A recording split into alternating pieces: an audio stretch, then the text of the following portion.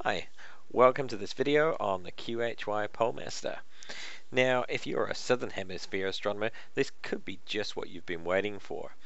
Polar aligning your telescope in the Southern Hemisphere, getting dark adapted, and trying to find Sigma Octantis through a visual polarscope can be quite a bit of a chore. Now, hopefully this is going to save you that chore. So what is it? It's actually a camera, as you might expect from QHY, and it's based off a similar sensor to the very popular QHY 5. That would be this one here. But instead of it being in the traditional mount in the eyepiece holder body, it actually has a specialized mount on the back and a 25mm lens, giving a 8 by 11 degree field of view. This camera, when it's mounted on your telescope mount, will show a view of the sky around the South Celestial Pole or North Celestial Pole if you happen to be in the Northern Hemisphere, and make it really easy to polar align your mount. It takes 5 to 10 minutes to align, and you'll get results which are as good as drift aligning in very much less time. So let's take a little look at this. It's in a very nicely made aluminium body. Comes with a screw-on lens cap, and as many of QHY cameras do, comes in its own metal box. There are a variety of mounts available, a variety of brackets available to suit different mounts, I should say. This is the one for the Astronz.nz or CEM25 mount. Very easy to install. I'll show you how to do that in a minute. It comes with an Allen key for the central screw there. Also comes with a USB cable, as you might imagine, and it has a very nice locking screw feature. It goes in there like that. So I'll show you how to put this onto the mount. I'll go over to my ZEQ25 and see how it fits. So on many types of mount, the QHY PoleMaster fits in place of a visual polarscope. The Astronz ZEQ25 is no different. This is the bracket just showed you, and this simply pops in the hole where the visual polarscope normally goes. Just a simple press fit in, and there's a screw on the inside. Use the supplied hex key or Allen key just to tighten that up. Doesn't need to be too tight, just so that it doesn't move around. And that's the bracket fitted. You would normally leave that in your mount ready for observing. So the PoleMaster itself, when it comes to using it, simply drops in. The flange on the base here just drops straight in, and tighten up with the thumb screw there. Now a little tip is that the port for the USB should be on the right hand side as you're looking at the PoleMaster. If you do that, then the image that you see when you connect this to the computer will be the right way up. That'll make it much easier to locate the stars you need to find the pole. So that goes in, and simply tighten up the thumb screws.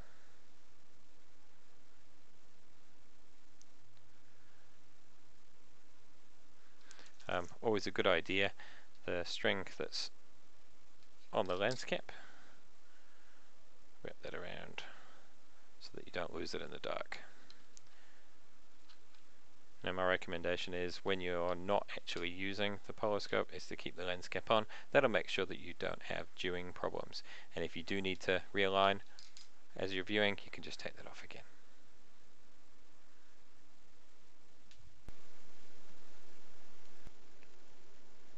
Taking everything outside, this time I've got my OTA mounted on there, and you can probably see the PoleMaster is just there on the left hand side with the USB cable coming out towards the right. Now we're ready to go and start using the PoleMaster for our polar alignment. So in order to polar align your mount, now you have your PoleMaster installed, but you're going to have to first of all point it roughly towards the South Celestial Pole. Now that can be a little bit trickier than it sounds. You do still have to understand what the sky looks like around the South Celestial Pole, or the North Celestial Pole if you happen to be in the Northern Hemisphere. And it also helps to understand how much of the sky the PoleMaster can see. I've set up my stellarium so that we can get a view of what the 11 by 8 degree field of view actually looks like against sky. So this is a winter sky at about 20 past 9 here in New Zealand. So if I turn on this crosshair here, you'll see that's what it looks like. And if I just zoom in here on the Southern Cross, you can see that it's field of view just a little bit wider than the size of the Southern Cross. So how do we get started? How do we point our mount in the right location? Well, you should all know how to roughly find south, and there's many ways of doing that.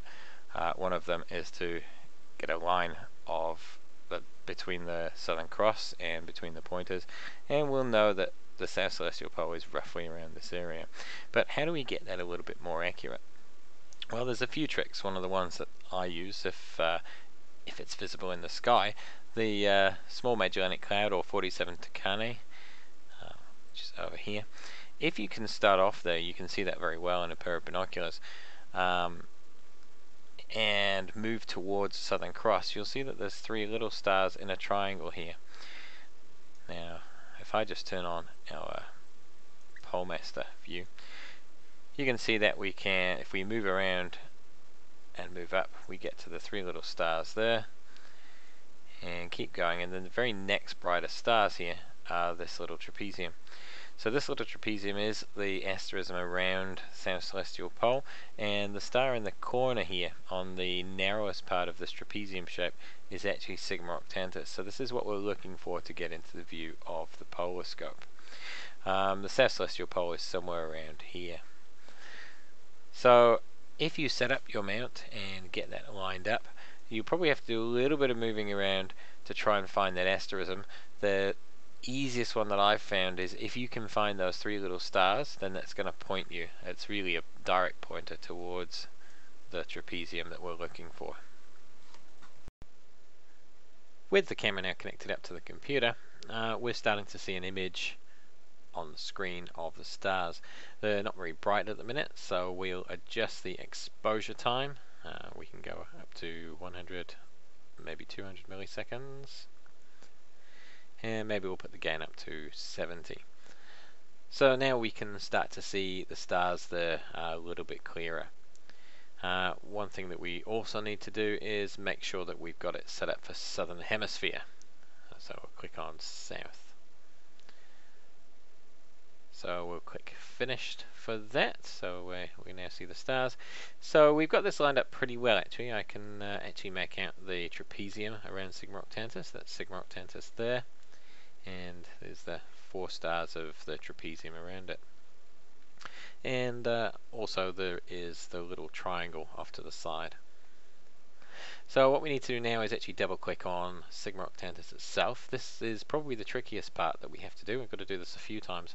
Trying to get the crosshairs as close to the center of the star and then double click. Once we've done that, we get a template on screen that we'll rotate around using the slider and try and match that up to all of the stars. A little tip here is if you use the arrow keys on the keyboard, you can do the fine adjustments as I'm doing right now.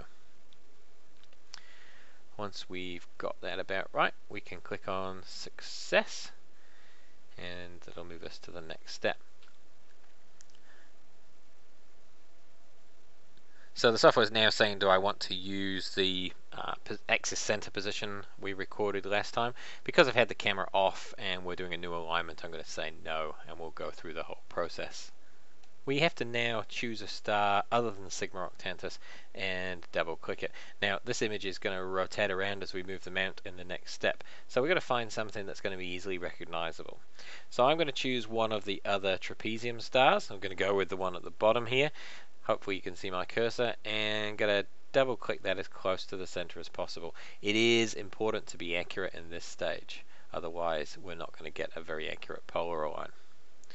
Going to my mount now, I've got to rotate the mount around a minimum of 30 degrees in the direction of that arrow. So just adjusting the mount around, you can see that the image is turning around and all of our stars are moving.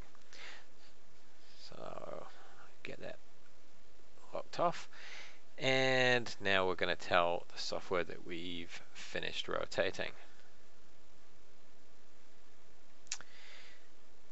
So finding that star again, is the same one in that narrow part of the trapezium. Again, being as accurate as we can, I'm going to just double click on right on the center of that star. It is a little easier, I think, to use a mouse rather than a laptop touchpad, particularly if your fingers are a little cold. So once again, we're going to have to rotate the mount around, same direction, and about 30 degrees again. So I'll just move the scope around. I'm just unlocking the clutches here, but you could actually use the hand controller to slew the mount around. Try and keep an eye on where your star is going, because as it disappears off the screen, it can be a little tricky to find it if you've not kept an eye on what the patterns are. So we are going to try and find the center of that star again and double click on it. Incidentally, don't worry if you double click and you're not quite on the ball, not quite on the center of the star. You can just double click again on a new point and that will reset your center point. So again, accuracy is really important in this step, more so than in any of the other steps, because here we're going to find the center of rotation of your mount by working out those 3 points. So I think that's about right. Go ahead and double click. And what the software is now doing is showing you the circle at which your star rotates. And I don't know if you notice there's a little red dot in the middle, and that's the center of rotation. So moving my mount back into the home position, what we're going to now look for is that our star stays as close as possible on that green line. If it does, that means we've managed to click accurately each time on each of those steps, and we've confirmed that the geometric center of rotation of our mount does lie on the little red dot, with everything moving in the line prescribed by that green circle. So that's great, and we can say that that's now correct and move on to the next step. Now again, we'll have to click on sigma octantis, so by now you should know almost immediately which one we've got to click on. Again, there's our trapezium, and as you know by now, as accurately as possible, we're going to double click on the center of that star. That's going to bring up our template, and a few little tweaks. Here I'm just going to use the left and right arrows, and we'll get that lined up. Go. So we'll click success. The next step is going to be to adjust the altitude and azimuth of our mount so that we can get sigma octantis inside the green circle. And at this point we will be roughly polar aligned. So back to the mount, and each mount's different, but find your azimuth and altitude controls, and we're going to adjust those whilst watching the screen the whole time to try and shift it so that the picture changes such that the sigma octantis is in that green circle. So here we go. So I'm just adjusting the azimuth initially, moving sigma octantis towards that green circle.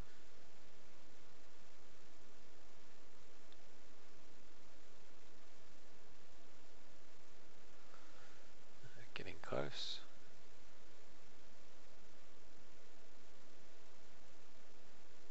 Maybe just a little bit more. Okay, we're just going to adjust the altitude now. No, not that way. I'll just move that the other way. This can be a little bit fiddly.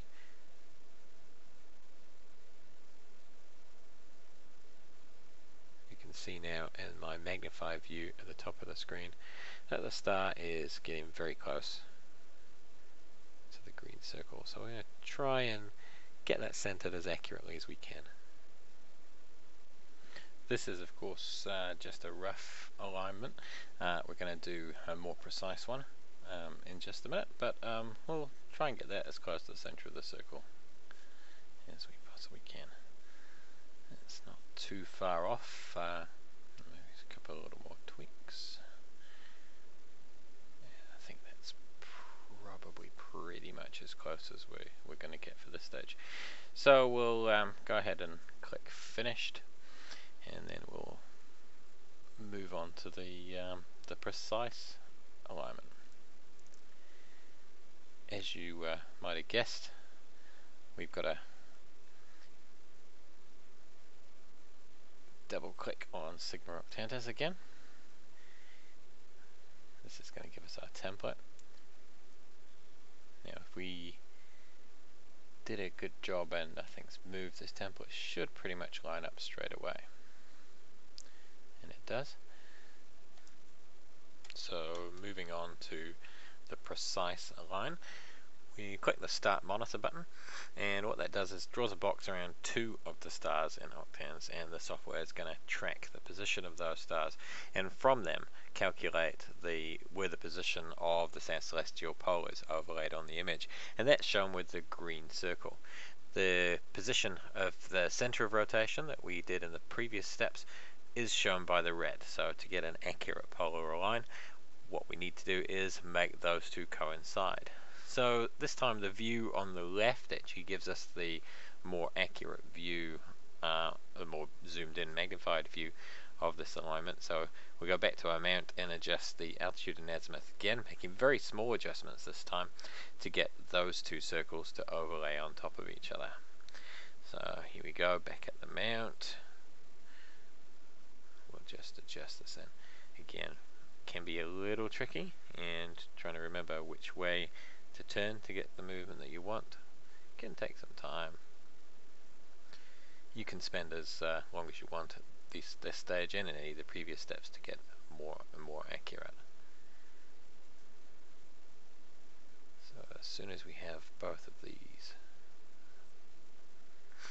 sitting directly over the top, you notice that the position, the calculated position, is moving around a little bit, and that's of course just due to seeing conditions.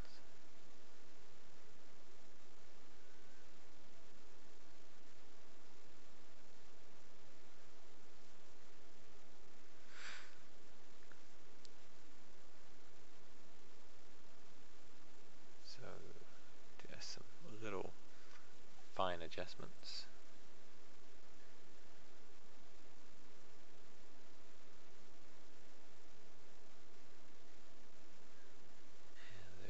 I think that's probably as good as we're going to get.